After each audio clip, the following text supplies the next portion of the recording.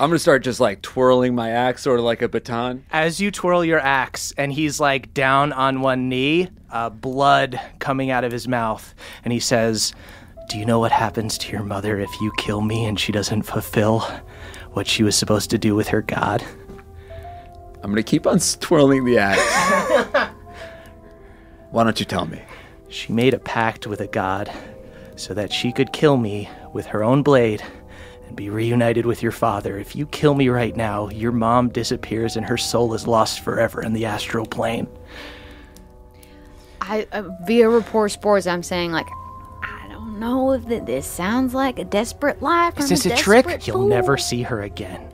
I'd sure like to blow this guy's head off, but what he's saying about revenants, he ain't lying. She made a pact. She doesn't fulfill her end of the bargain, then I think I'm going to just keep on twirling the axe. You could still save her. I know where she is. And I'm going to say, I'll suck your fucking dick.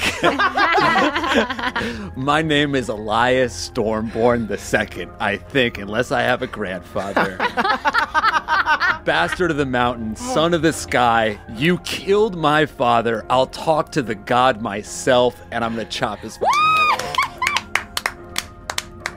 Galad's head rolls.